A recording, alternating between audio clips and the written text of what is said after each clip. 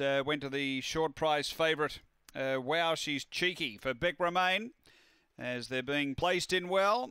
This is race 2, track cleared, light green. We're ready, set to go.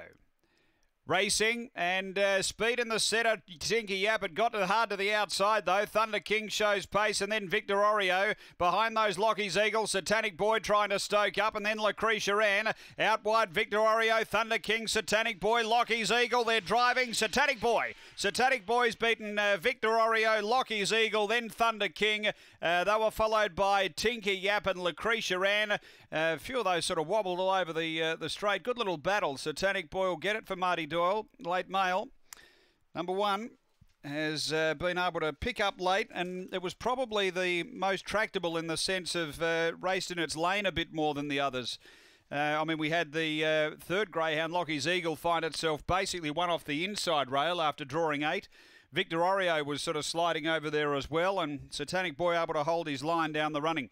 For Marty Doyle, number 1. Second, going to 7, which is Victor Oreo for Lisa Rasmussen, and third to 8, Lockie's Eagle for Dita Mitchell. Numbers 1, 7, 8, 2 is fourth. The runners 17 and 18 after Murray Bridge, race number 2.